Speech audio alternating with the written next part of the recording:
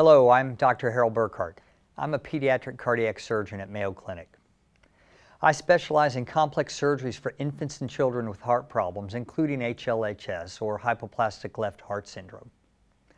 We have an experienced team that performs the sequence of 3 operations used to treat HLHS. These operations include the Norwood procedure, which is usually performed at 1 week of age, the Glenn procedure, usually performed at 4 to 6 months of age, and the Fontan procedure, which is usually done when the child is about 2 years old.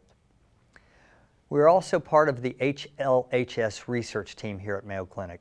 This team includes pediatric cardiologists, cardiac surgeons like myself, researchers, and other members of the Mayo Clinic staff. We're focusing on developing innovative new therapies for HLHS. The following animation will tell you more about the current clinical trial that is underway at Mayo Clinic. It involves utilizing the baby's own stem cells from umbilical cord blood. Please contact Mayo Clinic if you'd like to know more about our experience with HLHS and the work of our multidisciplinary HLHS research team. Hypoplastic left heart syndrome, or HLHS, is sometimes diagnosed before birth during an ultrasound examination. Repairing the heart involves 3 surgeries to redirect blood flow through the heart.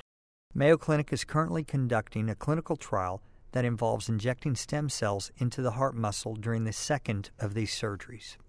With the parent's permission, these stem cells are collected from the baby's umbilical cord at birth.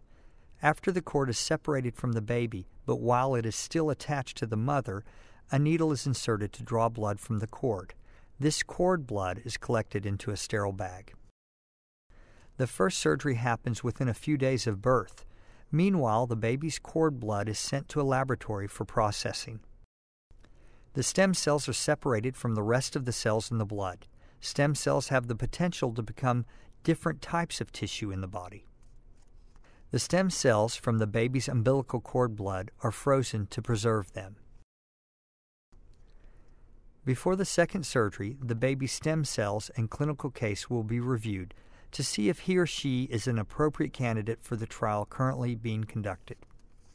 If so, during the second surgery for HLHS, when the baby is around 4 to 6 months old, with the parent's permission, the stem cells collected at birth are injected into the baby's heart muscle. Stem cells are capable of emitting growth factors. The hope is that they will stimulate dormant cells in the baby's heart, causing them to reproduce.